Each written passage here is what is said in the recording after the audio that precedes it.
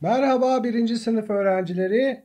Sizlere bu dersimizde 1'den 20'ye kadar olan sayıları öğretmeye çalışacağım.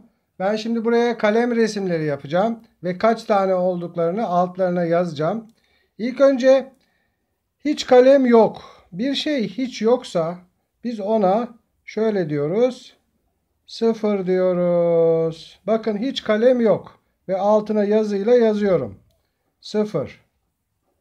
Peki ben buraya bir tane kalem çizersem. Şöyle bir kalem çizeyim. Evet.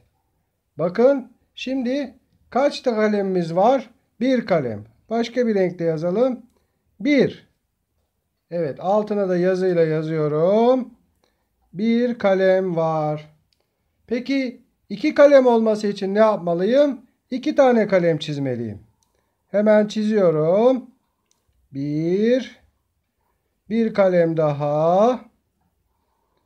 Evet. 2 kalem oldu. O zaman buraya hangi sayımı yazmalıyım?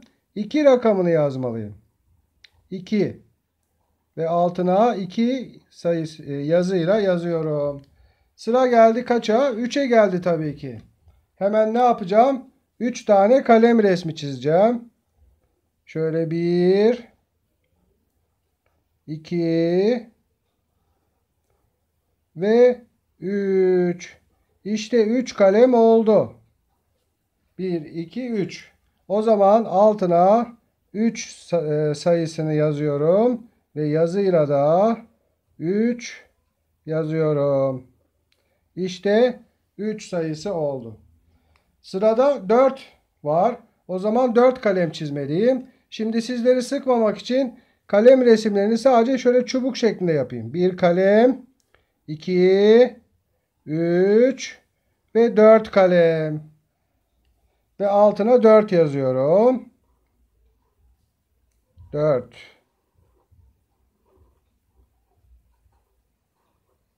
Evet. Sıra geldi 5 sayımıza. 5 kalem resmi çizeceğim. Yine kalem yerine çubuk gibi çiziyorum kalemleri. Sizleri fazla bekletmemek için. Evet. 5 kalem oldu şu anda. Ve altına 5 rakamını yazıyorum. 5. Devam edelim. 5'ten sonra hangi sayımız geliyor?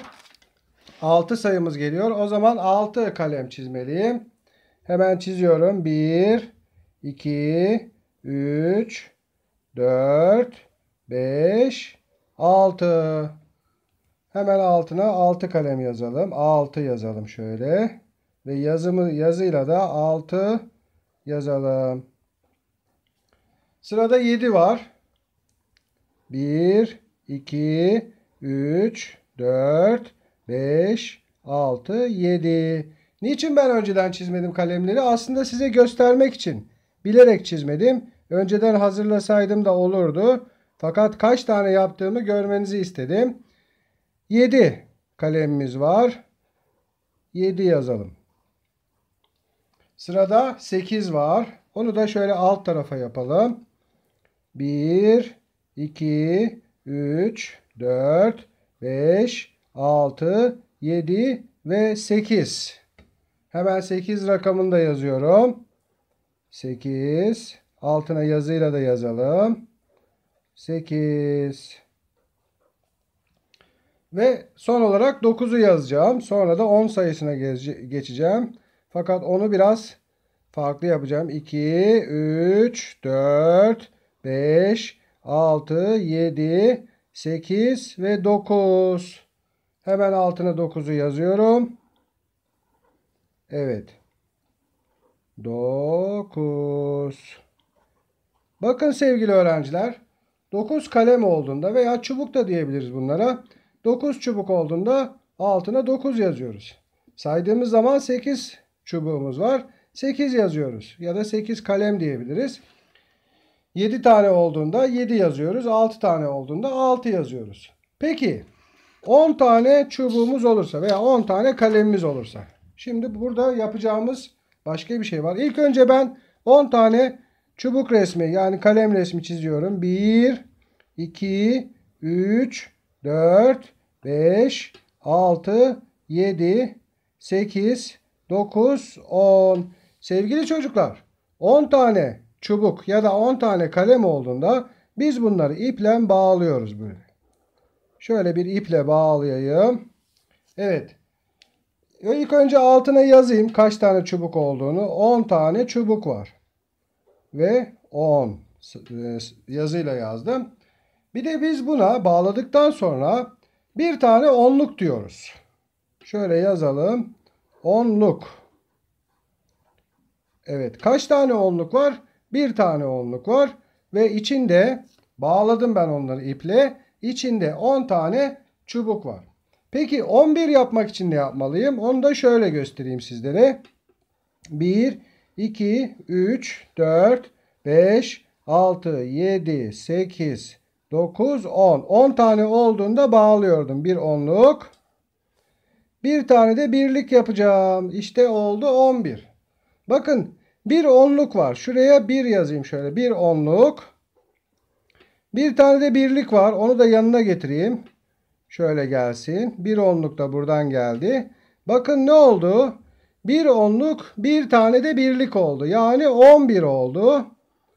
11. Bu şekilde yazabilirim.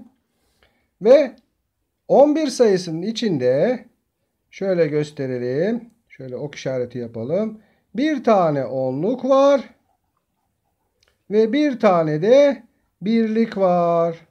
İşte onluklar ve birlikler böyle oluyor sevgili öğrenciler. Bakın bir onluğumuz var. İçinde 10 tane çubuk var ve onlar bağlı şekilde. Yanında bir tane de birlik olduğunda 11 oluyor. Peki 12'yi nasıl yapacağız? Tabii ki ilk önce bir onluk yapmam gerekir. 1, 2, 3, 4, 5, 6, 7, 8, 9, 10. Hemen bunu bağlıyorum. Çünkü onluk olduğunda bağlamam gerekir. Yanına bir birlik, bir birlik daha, 2 tane de birlik yaptım. Şimdi onları yazalım. Bir tane onluğumuz var. Şöyle yazalım. 2 tane de birlik var burada. Onları da yanına getiriyorum. Bakın 12 oldu. Ve altına yazıyla yazalım. 12. Peki 12'nin içinde kaç tane onluk, kaç tane birlik var? Bakın bir tane onluk, 2 tane birlik var. O zaman ne yazabiliriz? Bir tane onluk, 2 tane birlik var. İşte 12. Ve 12'nin içinde bir tane onluk, 2 tane birlik varmış. Devam edelim bu şekilde 20'ye kadar gidelim bakalım. Şöyle sayfamızı düzeltelim. Şimdi 13'e sıra geldi. 1, 2, 3, 4, 5, 6, 7, 8, 9, 10. Bunu bağlıyorum. Ve 3 tane de birlik yapıyorum. Bakın onları yazıyorum hemen diğer kalemle. Bir tane onluk, 3 tane de birlik. İşte oldu 13 sayısı. 13. Peki içinde kaç onluk kaç birlik var? Şuraya yazalım. Şöyle gösterelim. Bir tane onluk, 3 tane birlik. Yanlış yazdım. Kusura bakmayın. 3 tane birlik.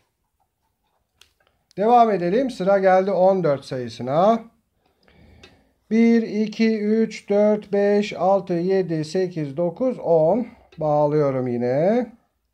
4 tane de birlik. 1, 2, 3, 4. Ne oldu? Bir onluk. 4 tane de birlik. 14. Yazıyorum. 14. Ve içinde kaç onluk kaç birlik olduğunu da yazayım. Bir tane onluk var.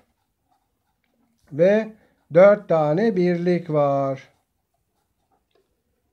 Güzel olmadı. Tabi acele yazdığım için güzel yazamadım. Devam edelim. Geldik 15. 1, 2, 3, 4, 5, 6, 7, 8, 9, 10. Bağlıyorum. Ve 1, 2, 3, 4, 5 tane de birlik. 15. Bir onluk ve 5 birlik. 15 oldu. 15. İçinde kaç onluk kaç birlik var gösterelim. Bir tane onluk. 5 tane birlik.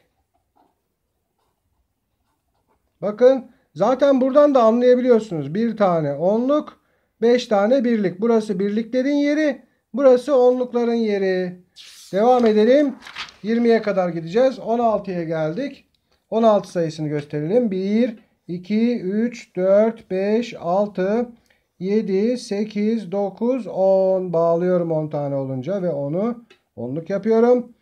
1, 2, 3, 4, 5, 6 tane de birlik var.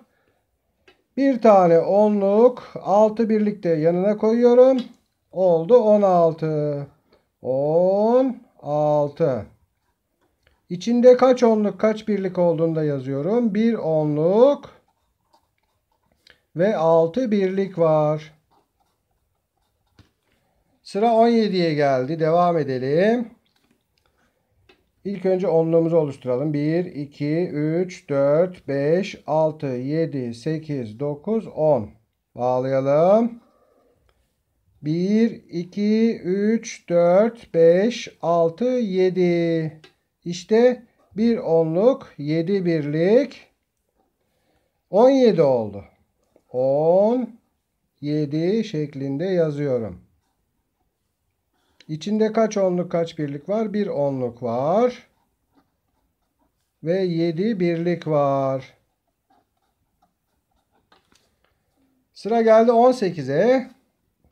1, 2, 3, 4, 5, 6, 7, 8, 9, 10. Ben biraz hızlı yaptığım için çubuklar çok düzgün olmuyor. 1, 2, 3, 4, 5, 6, 7, 8. Bir onluk, 8 birlik ve 18 oldu. 18. Sizler defterinize yazarken benim gibi hızlı yapmayın. Çünkü hızlı yapınca çok düzgün olmuyor dediğim gibi. Bir onluğumuz var ve 8 birliğimiz var. 18. Devam edelim. Geldik 19 sayısına. Of, çok işim var burada. Bir tane onluk yapacağım. 2, 3, 4, 5, 6, 7, 8, 9, 10. Bağlayacağım. 10. Bir onluk 10 tane. 9 tane de birlik yapmam lazım. 1, 2, 3, 4, 5, 6, 7, 8, 9. Bir onluk 9 birlik. 19 oldu. 19. Peki 19'un içinde kaç onluk kaç birlik var? Zaten şuradan rakamlardan anlayabiliyorum. Bir tane onluk. En baştaki onluktu. Hemen yanındaki de birlik. 9 tane birlik var. Evet. Son olarak 20 sayısını yapacağız. İlk önce bir onluk yapıyorum. 1, 2, 3, 4, 5, 6, 7, 8, 9, 10. Bunu bağladım. 10 oldu. 11, 12, 13, 14, 15, 16, 17, 18, 19, 20. Ama bunlar da 10 tane oldu. Bakın sevgili öğrenciler. 1, 2, 3, 4, 5, 6, 7, 8, 9, 10. O zaman bunları da bağlamam lazım. Çünkü 10 tane olunca bağlıyoruz. Ne oldu? 20 tane çubuk var. 2 tane onluğumuz var. Bu kez 2 onluk yazıyorum. Peki birlik var mı? Yok. O zaman yoksa ne yapıyorduk? 0 koyuyorduk. İşte oldu 20. Hemen altına yazalım. 20. Peki 20 sayısında kaç onluk kaç birlik var? Hemen bakalım. 2 tane onluk var bakın. 2 onluk. Ve 0 birlik. Hiç birlik yok. O zaman 0 birlik yazacağım. İşte bu kadar. 20'ye kadar olan doğal sayıları bu şekilde onluklar ve birlikler olarak gösterebiliyoruz. Bir tane de alıştırma yapıp sonra dersimizi bitirelim. Mesela şöyle, bu kez onlukları farklı yapalım. Bakın sevgili öğrenciler, şöyle yapalım. Değişik olsun bu kez. 1, 2, 3, 4, 5, 6, 7. Evet, şöyle yapalım. 1, 2, 3, 4, 5, 6, 7, 8, 9, 10. Bakın bunlar onluk olmuş. Çünkü birbirine yapışmış. Biraz da birlik yapalım buraya. Bakalım kaç tane birliğimiz var. Onlara da bakacağız şimdi. Evet. Sizce bu sayı kaçtır acaba? Hemen yazalım. Bir tane onluğumuz var. Onu şuraya koyalım. Bir onluk. 1, 2, 3, 4, 5 tane de birliğimiz var. Onu da yanına koyalım. Bakın. Bir onluk 5 birlik. Bunları birbirine yaklaştıralım şöyle. Ne oldu? 15 oldu. Demek ki 15 sayısının içinde bir tane onluk, 5 tane de birlik varmış. Ve onluk olduğunda ne yapmışlar? Birlikleri ne yaptım ben? Yapıştırdım birbirine. Çünkü onluk olduğunda onları bağlamamız gerekiyor. Bir tane daha örnek yapalım. Hemen şöyle çizeyim hızlı hızlı. Evet.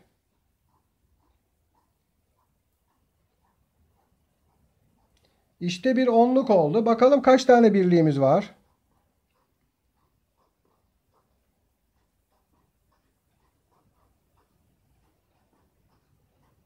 Evet, birliklerimi de yapıyorum. Sayalım bakalım şimdi. Bir onluk 10, 11, 12, 13, 14, 15, 16, 17, 18. Bakın 18 çıktı. Bir onluk 1, 2, 3, 4, 5, 6, 7, 8 tane de birliğimiz var. Hemen yazalım. Bir onluk ve 8 birlik. Şöyle yanına da yazıyla yazayım. Bir onluk, 8 birlik. Ne oldu? Yan yana getirelim şimdi bunları. Bir onluk ve 8 birlik. İşte 18.